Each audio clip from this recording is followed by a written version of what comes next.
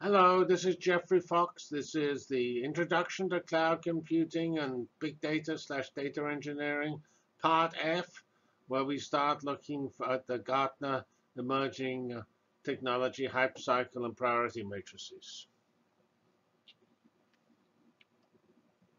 Okay, folks, we now come on to the famous Hypecycles for the first time. They will appear at various times in this talk because they're Hypecycles for all sorts of different things.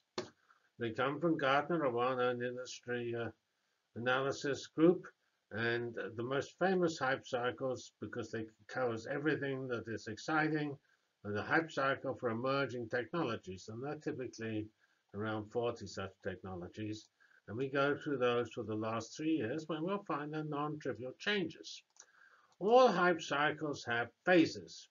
They go up, huge expectations, down to the slough of despond, and then they either disappear into the mud, or they march forward into productivity.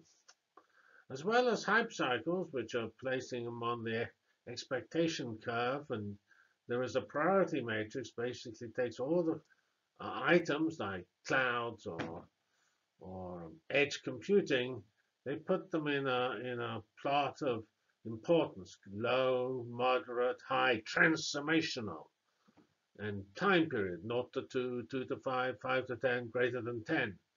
Quantum computing is something which would be greater than 10. And actually, clouds have gone through this entire phase. And effectively, they're no longer in the curves because they are the norm. I mean, there are more cloud computing than any other computing done today. However, there are features of clouds like blockchain, serverless, machine learning, which are still in the cycle, and there are even different parts of machine learning and things like that.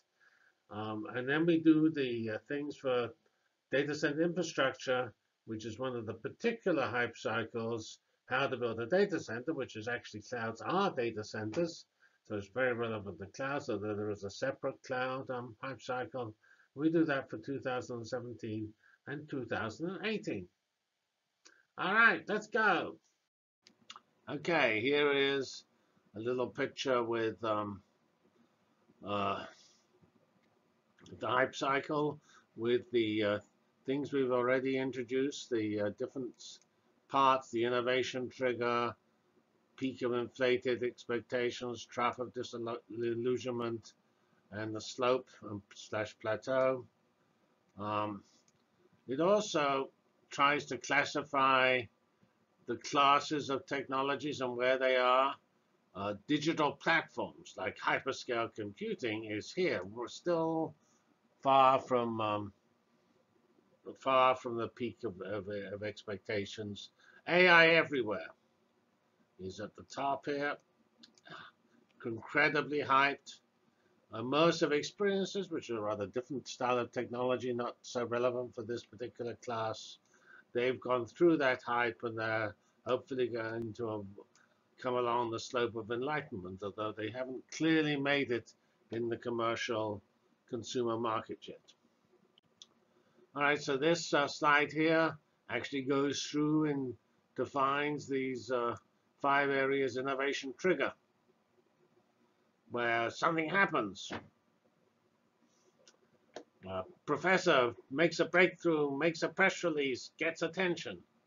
Then a lot of those happen with lots of professors and lots of companies, and we get to this peak of inflated expectation. Over-enthusiasm, unrealism, slightly flaky at advertising, and as they say, the only people making money are conference organizers and magazine publishers. Aha. Trough of disillusionment. So some technologies reach the trough and they never are seen again. They become unfashionable. The problems with the technologies become clear. Everybody's interest wanes, and there's in a year or so, you never hear of it again. But you don't even know it went into the trough. It just disappears. Now, but some of those things whiz through the trough and get to the slope of enlightenment. That's what clouds did. That's what virtualization is doing. and they go from being flaky hype things to really pretty solid, very usable things. And they're now entering a very solid commercialization phase with lots of products coming out. And then when they get slightly boring and everything is solid, they're on the plateau of productivity. And as it says here, about 20% of the potential customers have actually adopted it. So clouds are past 20%. They're nearing, actually, in 2 or 3 years, they'll be at 50%. All right, let's go. Here we have the event of the year, the Hypecycle for Emerging Technologies 2018. Usually comes out in July of each year, and it's always very insightful. This year has a especially large number of changes from previous years, and we will actually go through those changes, as well as the actual hype cycle, which are particular technologies, say like blockchain or general artificial intelligence. Gartner has themes, and these are the 5 themes which they have, or trends which they've identified. Democratize artificial intelligence. AI is everywhere. Digitalize ecosystems. So we have electronic platforms and environments which govern a whole area, like cars are going to be connected and self-driving and invoked by Uber and Lyft and things like that. Do-it-yourself biohacking. You're going to get your genes in shape. Transparently immersive experiences. The claim that's been made every year for the last 20 years that we're going to be overwhelmed by augmented reality and virtual reality. We will have to see. And finally, ubiquitous infrastructure. That's clouds. Clouds are making a totally continuum of computing. You're swimming through a computer as you walk around. We will look at these trends. All right, democratize artificial intelligence. And AI is disruptive and democratic and universal. And in fact, some of the most interesting areas we're now working on are taking AI and just applying it to just ways we never thought about before. Namely, the secret of high-performance computing is probably going to be to use AI to avoid computing, because your little network can sit there and learn everything and not bother to do the computing. And these technologies, of course, allow you to run away from lions and make good decisions and things like that, and detect bad people and endorse good people and all, and they'll invade your cuddly teddy bear and make it even more cuddly and beneficial. And that's as well as making our searches and our buying and our driving and etc. more fruitful. And we have the maker community, the fact that 3D printing, etc., is revolutionizing the world, and that's all going to be governed by software and AI, which will design these new printable things. And they're just telling the business leaders to look at this and to do it and put it everywhere, because it's probably going to work. Because up to now, it's worked everywhere. AI is not, it was amazing whenever it was 30 years ago, AI failed. That was the Japanese 5th generation. Total failure. Now AI is succeeding everywhere, largely just due to somewhat different techniques, although most of the techniques you use now are available around that time. It's really more computing and also more data. But you need both, because without more data, you can't use up the computers, and without the computers, you can't process the data. And here are the particular technologies listed here, which we'll see on the later charts. And they're the ones you'd expect, both broad AI, cars, robots, and virtual assistants, and so on. All right. Now we have these digitalized. I do not like the word digitalized. I don't quite know why it couldn't be digital. I guess the fact that digitalized implies you've taken an ecosystem and made it digital. And that is typically what you've done, what we're doing. We're taking ecosystems that exist, like the driving ecosystem, the traffic ecosystem, and we're just invading it with AI and data and advice and decision making and everything. And this is going to apply everything. Everything we do will be digitalized and revolutionized by that digitization. And it's still going to be using the same technical infrastructure, but it will be much more smoothly integrated, and it will be applied in a way that's much, much more insidious and powerful. And of course, the organizations that are going to win are the ones that make the same insight. When Facebook, for example, was hardly a brilliant idea, at least I don't think it was. But it was a solid idea, and it was an incredible success. And I think when it started, I didn't expect it to be that successful, but it is that successful. And they made a brilliant insight. So we need the next Facebooks, which are built around a more deeper use of AI, a different, I mean, not just people relating to each other, but people living in an ecosystem. I don't know.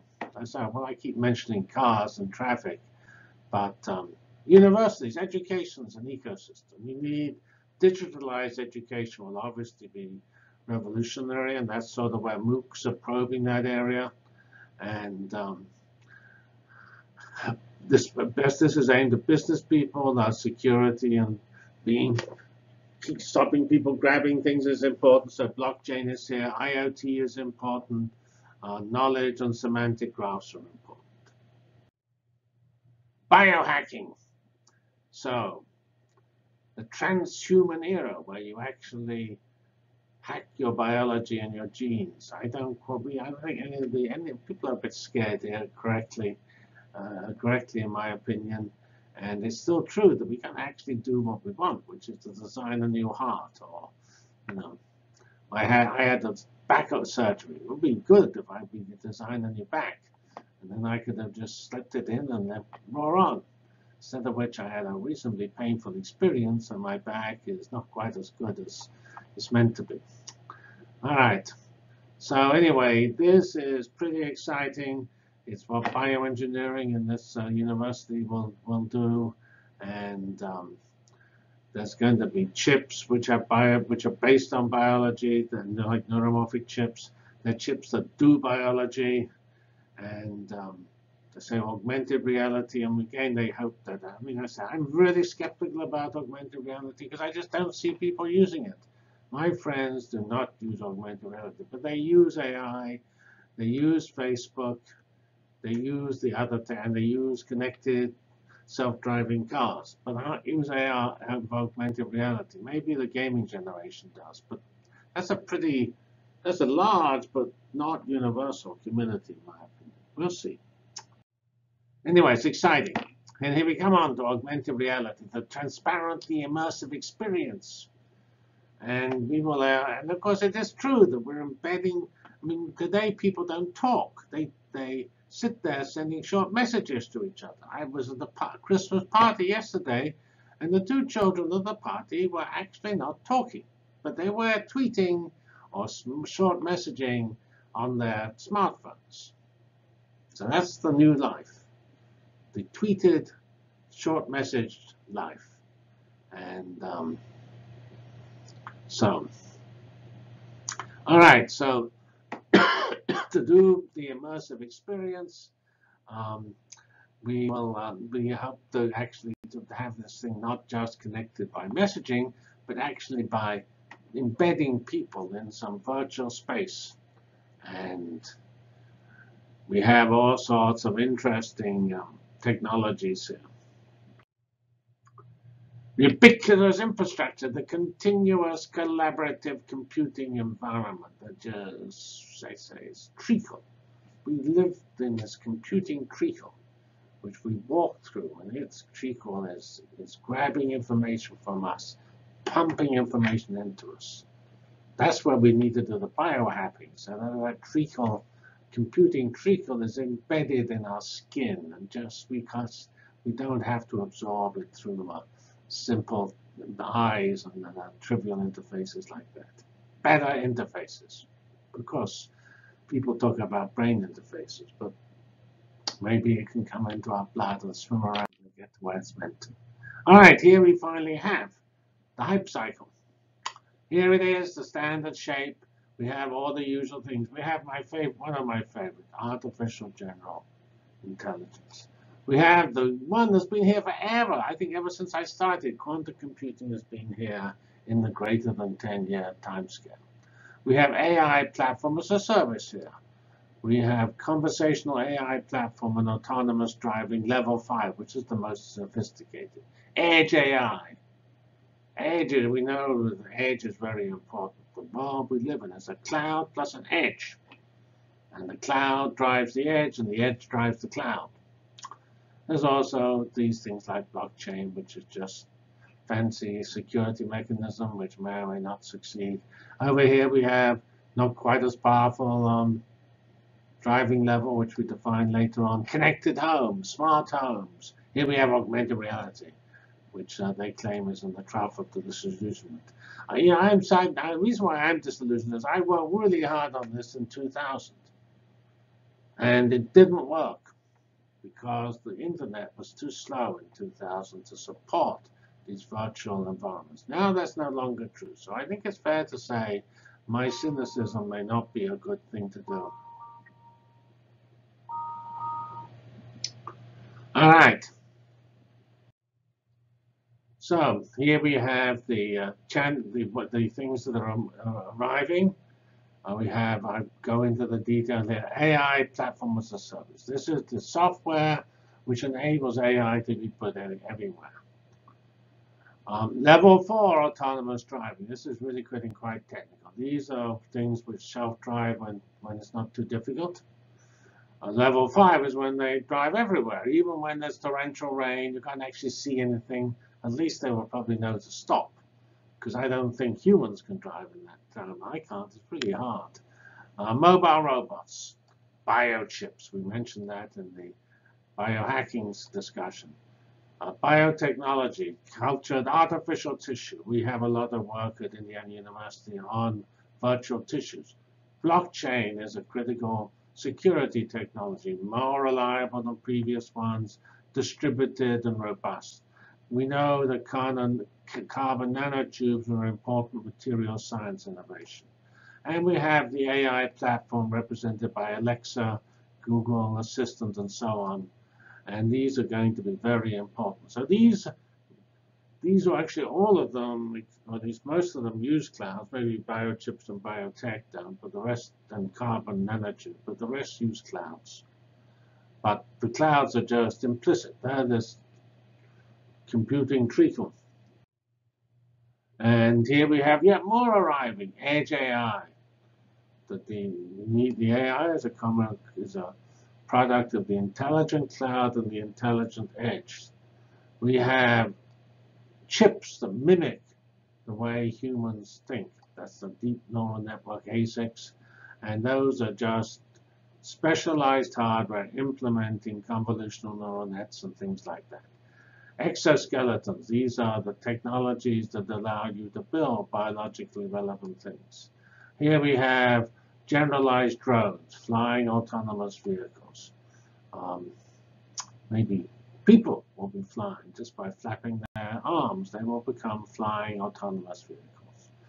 Knowledge graphs, this is semantic graphs. This is representation of connected knowledge, and by vertices, which are knowledge nuggets, and links, which are this knowledge nugget implies other knowledge nuggets, and so on. We have here the difference between virtual and real worlds, because that is actually what we have, and you need to exploit that for maximum effect. We need to have systems that are self-healing.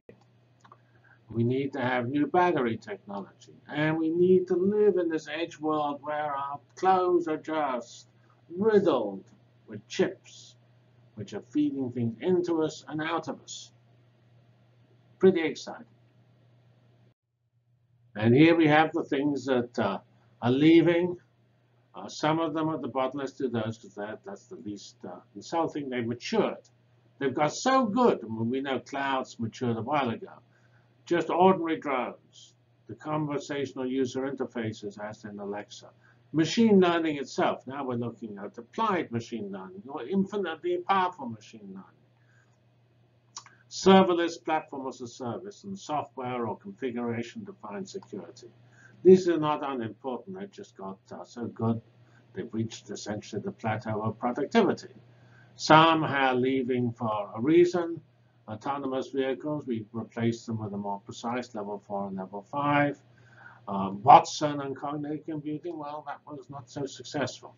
It was an idea that IBM pioneered, and it had some interesting features, but didn't actually work. Cognitive experts advisors were in earlier Gartner charts. I'm not certain where they actually came from, but they are effectively virtual assistants, the Google Assistant and things. Reinforcement learning, they have just decided it's too specialized. Edge computing is just replaced by Edge AI. I don't think that's really that it left, it just got renamed. This was always a rather pompous thing, taxonomy and ontology management.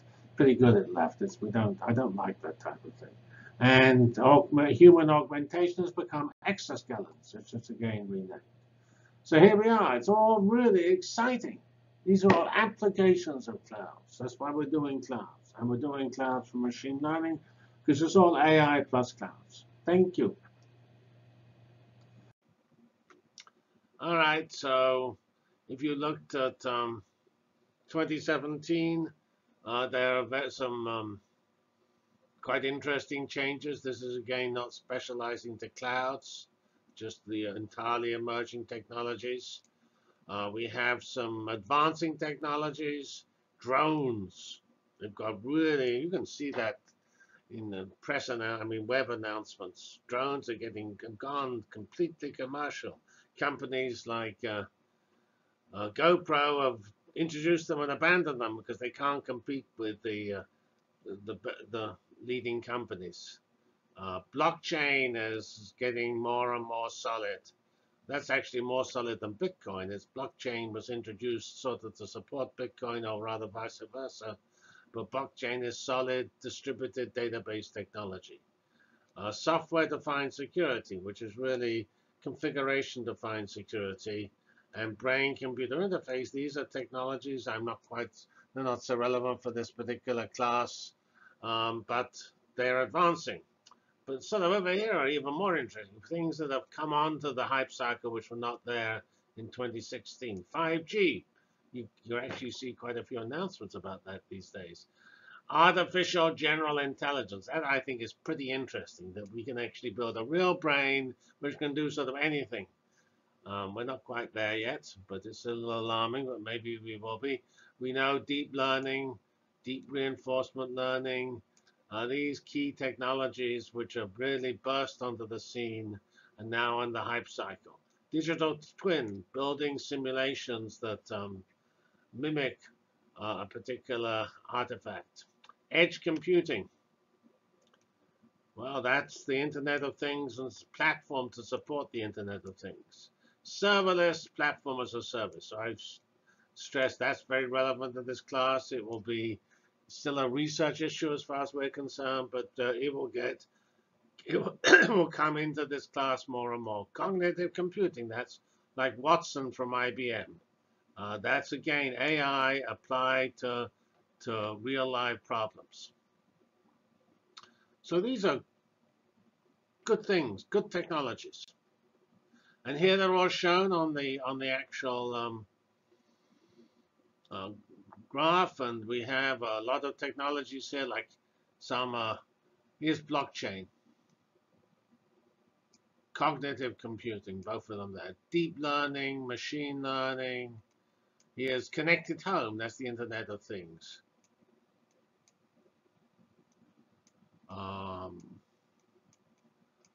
IoT platform, that's the software to support IoT. GE has Predix. We had the IoT cloud. It's a pretty mature technology. Here we have edge computing, which is very relevant to clouds because edge computing supported by clouds. So here is the software-defined security, which we discussed earlier. And they're here on the slope of enlightenment. We're getting to virtual reality is starting to get pretty mature. And back here we have neuromorphic hardware, smart dust, and here we have the artificial general intelligence. So this should be compared with 2016. So what do we have? So we have software-defined anything and software-defined security. They've now whipped through into this area here. Machine learning is actually around the same point as it was, so that tells you things can sometimes move and sometimes get stuck. Blockchain is here. Remember, it moved over. IoT platform is not so far from where it was in 2017. Here's drones, which are clearly got more mature in 2017. And back here we have general purpose machine intelligence and smart dust. These are all still right near the beginning, as there's neuromorphic computing and things like that. Quantum computing. These are very long. Somebody's quantum computing is pretty long term. There's lots of development has to be done there. All right, here we have, coming back to 2018, we did the Hypecycle. 2018 also has priority matrix, which has the same entries as the Hypecycle, so we've already done most of these things. And we actually see a huge, quite surprising, the number of 5 to 10 year transformational and high benefit entities there are. Not so much in the next 2 to 5 years, hardly anything moderate, nothing low. We hardly ever, by definition, they don't have low things, so they wouldn't enter the hype cycle. We have, it's sort of interesting, both types of self-driving cars are more than 10 years. We have cultured or virtual tissues. We have 4-dimensional printing, but we have autonomous robots, blockchain, carbon nanotube. We've already been through all of these. Conversational AI platforms. We did not mention so far that in 2018 digital twins. That's been in for a while, and that points out the importance of making models or simulations of any ecosystem that you have. People do a lot of work at that in academia. Edge AI, we've stressed. We've stressed the importance of hardware that mimics biological functions, and we've also pointed out we need digitalized ecosystems. So the workplace is an ecosystem which needs to be totally digitized. Meanwhile, we need to just really jump on the deep neural network bandwagon, use it wherever we can, and we might as well talk to our Google Assistant and Alexa and Cortana and people like that, and make certain they're sweet to us. Then we'll be happy. Here we have this priority matrix, which plots benefit from low. They're not likely to be many in low because they wouldn't even bother to mention them if they were low, to transformational. Low, moderate, high, transformational, and time from 2 years to more than 10 years. So there's nothing for 2 years. 2 to 5, there's quite a lot. Deep learning is meant to be mainstream adoption. That's the slope of enlightenment or productivity plateau. Edge computing, IoT platform, machine learning. Those are all relevant to us, and they're all in the 2 to 5 years before they're mainstream. 5 to 10 years, they think blockchain, cognitive computing, deep reinforcement learning, digital twins are going to, these are all, remember, transformational. These are going to make incredible impact. Here we have drones, not meant to be quite so transformational, although they're pretty transformational. And quantum, I don't know why quantum computing isn't transformational. Well, if it actually worked, it would be incredibly transformational. I doubt if it will work. Well, it may work. Who knows? It will take a long time to work well. All right. So that's sort of interesting to just look at it this way here, the brain-computer interface. We sort of do some research, Martin Swaney does in that area, is up here with autonomous vehicles, self-driving vehicles. Here's 2016. Machine learning is 2 to 5, only 1 in 2 to 5 at that time. Blockchain is still in the same place, and so on. IoT platform, I think, is now moved down to here. So things move around in these standard plots. They sort of interesting. They've kept the same format. Hypecycle and priority matrix for a long time. And that's sort of good, the fact they've kept it unchanged. It makes it easier to compare things. Here is something relevant for clouds, data center infrastructure, which is sort of what a cloud is. And here you have management tools, the computational fluid dynamics analysis of the data center to see why it works, high density racks, and so on. Edge computing is sitting here as coming along and impacting the data center because the data is coming from the edge. Most of the other things here are security and infrastructure, cooling, energy harvesting, and so on. Tools to model a data center. That sort of goes in with the CFD analysis. So this is not so important, but it shows the types of technologies. Remember, a cloud is just, inverted commas, a very, very, very well done data center. So this is relevant to clouds. Here, right at the bottom here, I see edge data center orchestration. How we get the edge to link to the data center. And here is this benefit to mainstream adoption. Here, this is sort of relevant to the fog, which are the small computer centers that manage the edge, micro data centers that you can get the advantage of a big data center in a small footprint. Otherwise, these are the same things as before, as on the Hypecycle, but classified as the terms of benefit and time to make progress.